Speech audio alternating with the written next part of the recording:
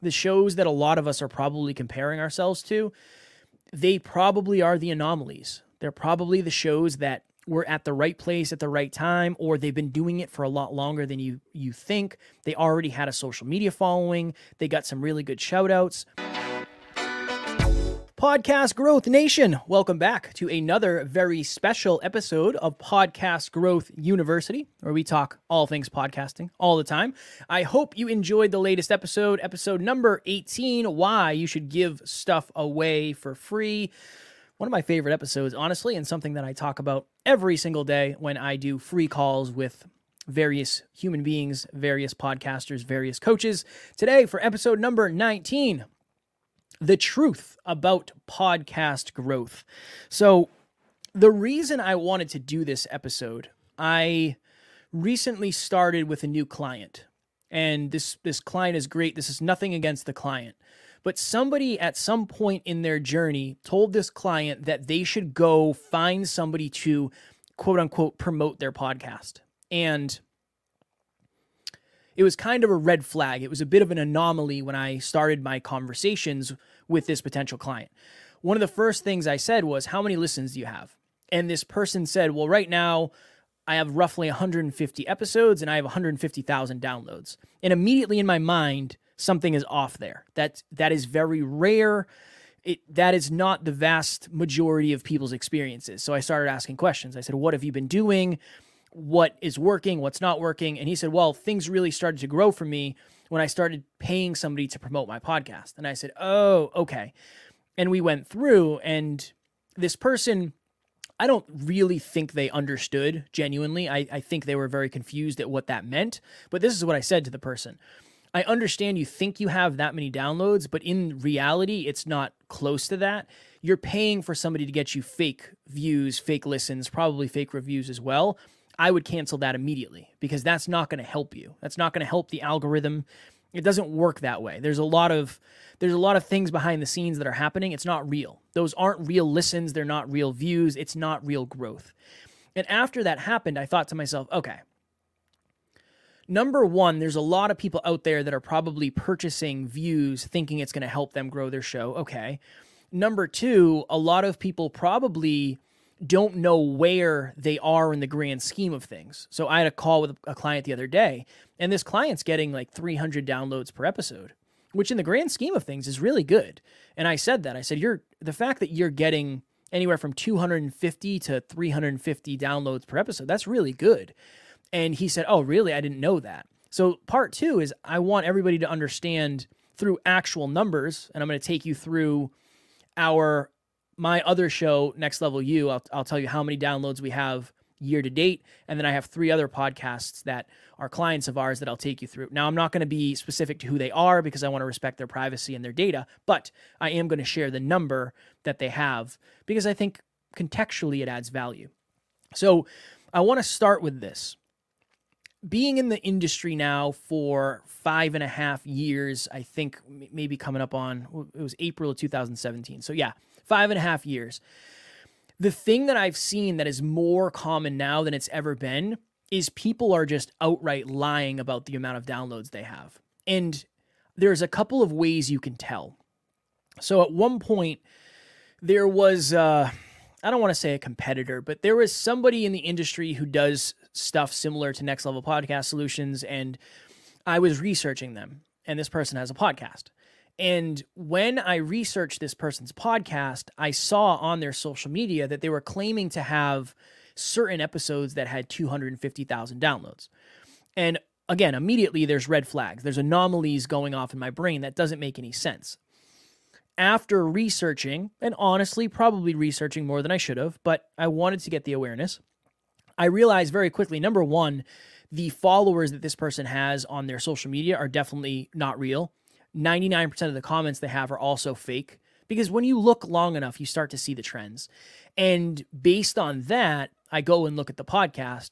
If you're getting 250,000 downloads per episode, you're going to have more than 15 reviews or 20 reviews on your Apple Podcast profile. That was an anomaly. It was a red flag, which to me 99.99999% chance that that person's lying about their downloads. I would bet the house on it. But what happens is if you see that, that's going to affect the way you look at your own podcast. And you're going to say, well, that person's crushing it. They're getting 250,000 downloads per episode. Wow, I could never do that. That person's not doing it either. I'm really understanding now that, number one, a lot of people are just outright lying. Number two, a lot of people are really good at making it look like they're crushing it. And they're really good at elevating their perception way beyond their current results. So my goal in this episode is to at least give you an understanding or a baseline of where most people actually are.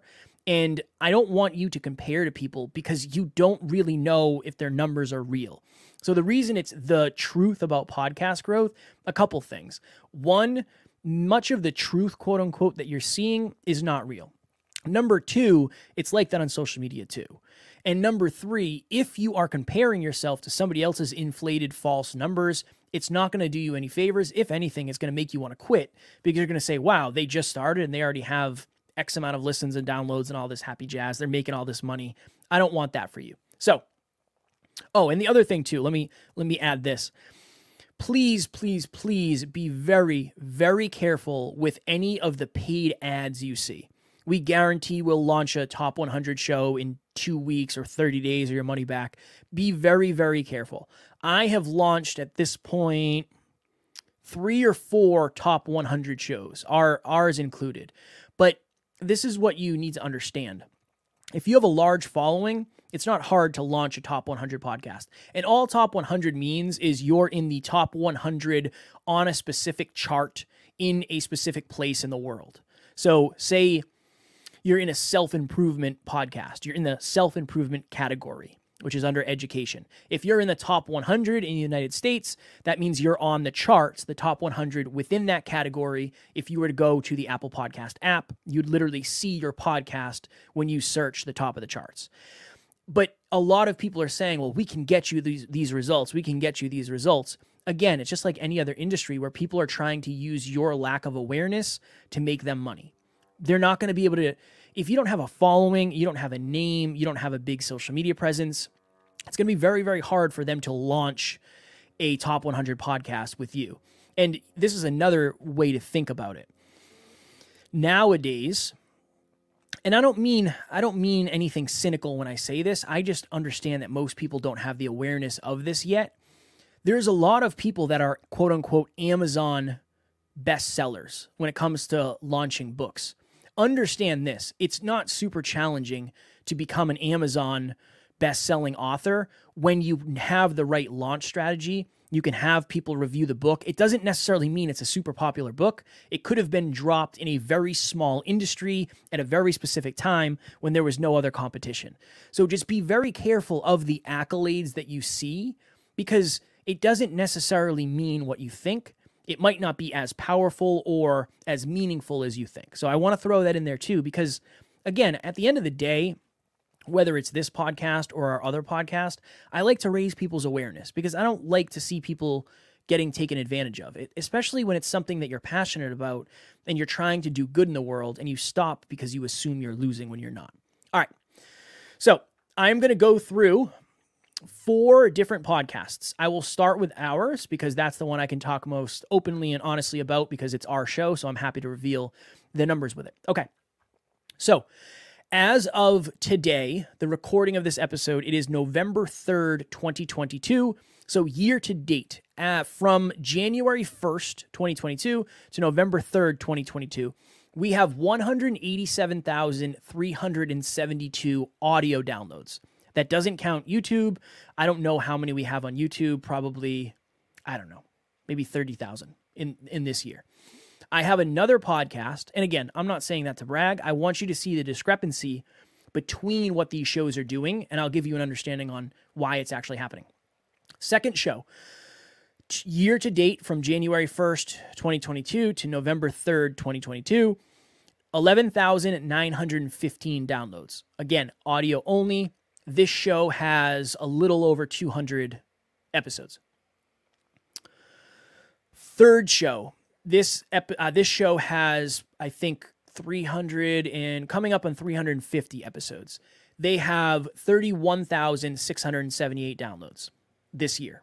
And then there's another show that's only 7 months old that has 1,080 downloads.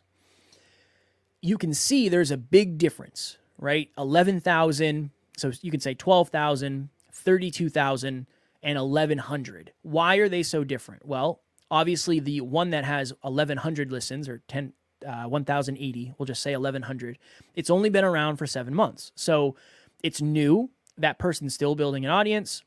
That person's not doing much more than just putting out a clip when the episode gets launched. There's not a lot of social media building. There's not a lot of relationship building. There's not a lot of going on other shows.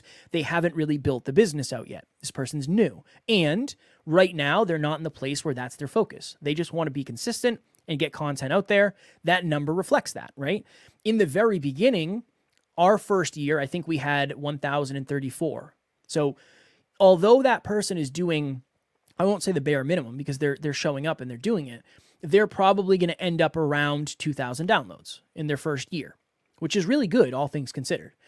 The first show that I talked about, the second show, I talked about ours first, but the second show I talked about that has 11,915 downloads, that person is in their second year. Yeah, they're in their second year. So they're at the point now where they already are doing a Facebook group. They have coaching clients. They are doing speeches. They're going on other shows. They understand the importance of nurturing the audience. They're building their social media. They're building relationships on social media. They're doing a lot of the right things. And that's why that number is there. 11,000, 12,000 downloads in 1 year is really good, right? That's really, really good. And then that other show that I talked about that has 31,678, so I'll just say 32,000, that person is in a very niche category where there's not a ton of shows on this. This person is, they're more well-known. They're well-known in their area of expertise. They have a very high level of credibility, and they have a lot of results in their life. So when this person talks, people are more likely to listen. They have a pretty decent social media following, nothing crazy, but definitely higher than average. Hey Kevin, Kim here. Just wanted to send you a video to say thank you so much for your help on creating the Peaceful Productivity Podcast. You know, I couldn't have done it without you. I knew you'd be lots of great help with the technical aspects of getting the podcast going, but you went well above and beyond that. You helped me with the strategy and you gave me all kinds of really great support. You know, I think the key to success in business is a great attitude, and you have that in spades. You really walk the walk. So thanks again. Take care. I'll talk to you soon. So here's the thing. The person who's 7 months in, although it's 1,100 episodes, 1,100 downloads, that's a really good number considering the amount of effort they're putting in. The person who has 12,000 downloads, they're really starting to ignite the power of the compound effect now. And they're doing a bunch of different stuff. They're doing a rebrand, and they're really up-leveling all that they're doing. The person who has 31,678, 32,000 downloads, that person is really igniting the power of the compound effect because they've been around for longer. This is the interesting thing. In the beginning, I think we worry way too much about the numbers because we're assuming, oh, it's not growing fast enough. I don't have enough listeners. My community sucks. I'm not getting good engagement. Understand that 5 years ago, we had 1,034 downloads in our first year. Now we have 187,372 in year 5. But if we stopped it after year 1, if we stopped after year 2, that never would have happened. So we went from, and I don't know the exact numbers, but I know it was the first year, I think it was 1,034, 24, 27, something like that. I believe the next year was 28,000. We made so many changes after year 1. And all of the changes, that's really what I've built this podcast on. So if we go back to, let's see, episode 11, how to turn your podcast into a business, that is huge. If you can take what I said in that episode and start turning that into common practices, you're going to be way ahead. the 3 buckets of podcast listeners, if you can understand every day, if I'm nurturing on social media, I'm going to be way more likely to win. The top 5 mistakes podcasts are making, if you can go through there and avoid those, you're going to be in a good place. One simple reason you're not getting more downloads. That's a big one because you don't necessarily know what titles you're using. So there's a lot of ways to go with this. And I really want you to understand that if you're early in your journey, you're not going to have a lot of downloads. It doesn't mean you can't have a lot of downloads in the future. Don't compare your year 1 to my year 5, especially considering we work very, very hard at what we do, harder than most people are capable of working because it's our full-time job. I can put in 12 hours a day, where if you have a job and this is your side hustle, you're not going to be able to do that. It's not sustainable for you. And it might not be healthy for you. It might not be the right direction for you. My goal in doing this episode was to raise your awareness to the fact that I just showed you 4 different podcasts and they all have different downloads, but they also all have different niches. They're in different categories. One of those shows drops once a week. One of those shows drops 3 times a week. One of those shows drops 2 times a week. And our show drops 7 times a week. Different frequency, different amount of episodes is going to determine how many downloads you get. That's a part of it. Different audiences, super important. Some of those clients aren't necessarily as good yet at titling their episodes because we're figuring out who their listeners are. That's important. But I want you to realize that the results not typical part of this is you can see none of those people are drastically above average. If you really, really think about it, the client that's going to have 1,100 downloads in 7 months, again, they're going to get to 2,000 downloads this year. That's really good for what they're doing. The other 2 clients, so again, 12,000, that person will get to maybe 20,000. And then the person who's 31,000, they'll probably end up getting to, 50,000. Those are really good years. Those are really good years, but it's not their first year. That's really the point I want this to land for you. That's my goal in this episode, is to make that point land. It's not year 1. And if it was year 1, those numbers would be drastically different. You'd be looking at the 2,000 to maybe 10,000. If you're doing 2,000 to 10,000 downloads in your first year, you're better off than you realize. That's what I want you to take away. The truth about podcast growth is, for the vast majority of us, including us in the beginning, it will be slow and it will take time. It's as much about what you're doing on the microphone as what you're doing after. Are you building relationships on social media? Again, I know we've talked about that in depth, but understand that you could be the best podcaster in the world. If you're not doing the other stuff, it's not really going to matter, because how are people going to find your show? I want you to have a very clear understanding of where you fit in the grand scheme of things. And that's why I always ask people, how many downloads do you have? Because 12,000 downloads might not sound like a lot, but 12,000 downloads, there's plenty of opportunity for clients, right? There's plenty of opportunity. Even the client who has 1,100 downloads this year, that's what we had in the first year. You're way ahead of where we were. You're going to almost double what we did. There's opportunity for monetization there too. There's opportunity to build a Facebook group. There's a lot of opportunity. So I want you to see these numbers, and I don't want you to say, oh, wow, that's 11 times or 32 times what I have, whatever. I don't want you to say that. I want you to think to yourself, oh, okay, now I have a higher understanding of where certain shows are. So if you're in a comedy, say you're doing a comedy podcast, your number is going to be way different. If you're in a self-improvement industry, which all of the podcasts that we produce are pretty much, I can tell you that your number is going to be a lot different than if it was something like medical based or, I don't know, true crime based. If you're doing something like that, your number is going to be way different. So understand this, the shows that really stand out, the shows that a lot of us are probably comparing ourselves to, they probably are the anomalies. They're probably the shows that were at the right place at the right time, or they've been doing it for a lot longer than you think. They already had a social media following. They got some really good shout outs. A lot of the growth that's out there isn't necessarily organic.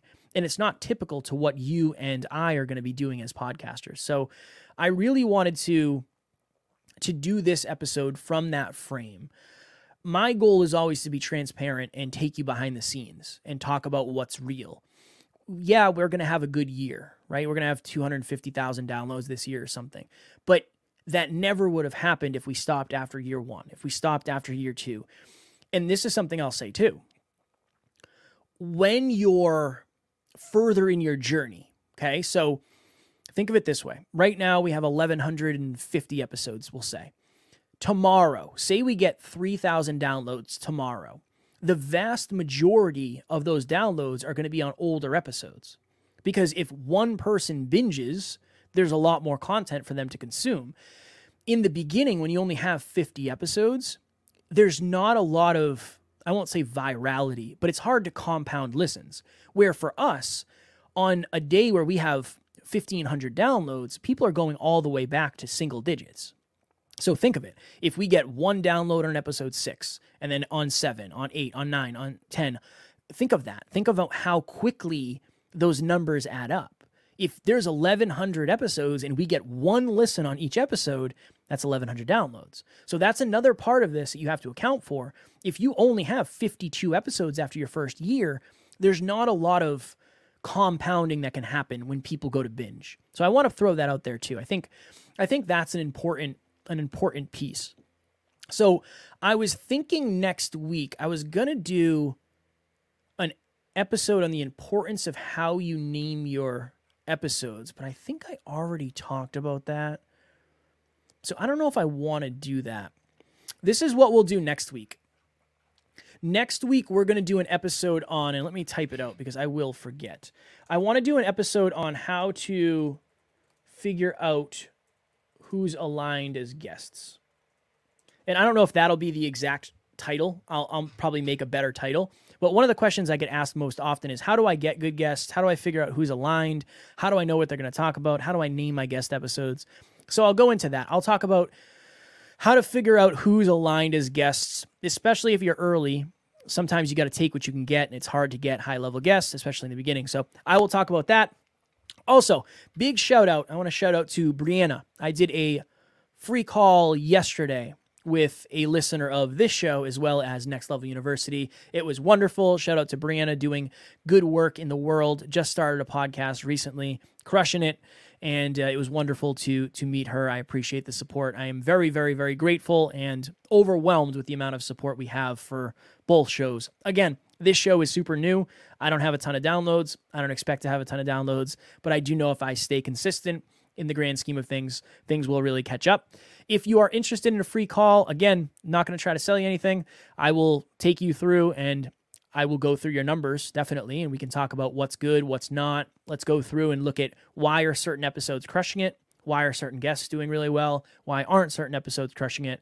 We'll look in the data, and the data usually teaches us a lot about what's going on. Totally free. Link is in the show notes. I'm going to do them for as long as humanly possible. That's my goal. I love connecting with podcasters. I love adding value. So if you don't feel like right now is the time, don't worry. That link is not leaving anytime soon. My goal is to talk to as many of you as humanly possible. As I mentioned, next week we'll talk about figuring out who's aligned as guests. Thank you always for tuning in. I hope you are feeling good about your podcast. I hope this podcast about podcasting is adding value to your life. I hope it's bringing you clarity, inspiration, motivation, awareness, whatever it is that you need. And if you ever want to hear a specific topic, please do not hesitate to send me a DM at NeverQuitKid. I'd love to know what you're struggling with. The more I understand about what you're going through, the better everything will be. So that is my ultimate goal in the end. Podcast Growth You, thank you for another wonderful episode. Keep on podcasting, and I will talk to you all next week.